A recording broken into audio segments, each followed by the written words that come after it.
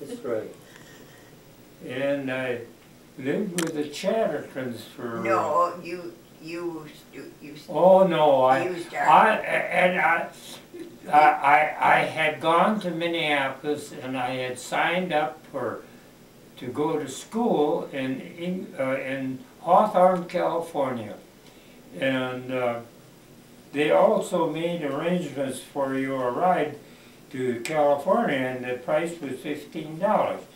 And the guy from Minneapolis didn't call me for a couple weeks or so, and so in the meantime they got a salesman right in Painesville.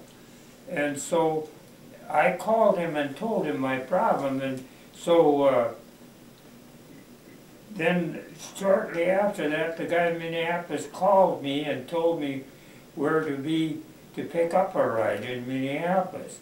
The same day the guy from Painesville called. And so I told him, well, I said, that's okay. I said, I've already got a ride. And he said, well, here I didn't get a thing out of it, and I even got a ride to Minneapolis for you, but now you don't want to take it. So here's the key to the whole situation. I said, well, I said, it doesn't make any difference who I ride with, I'll take your ride. So I called the guy in Minneapolis and canceled that. And then my father took me to Eden Valley to get a ride.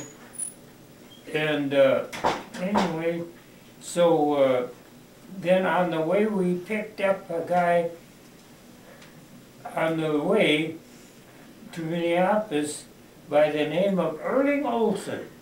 And it turned out that he was my future brother-in-law.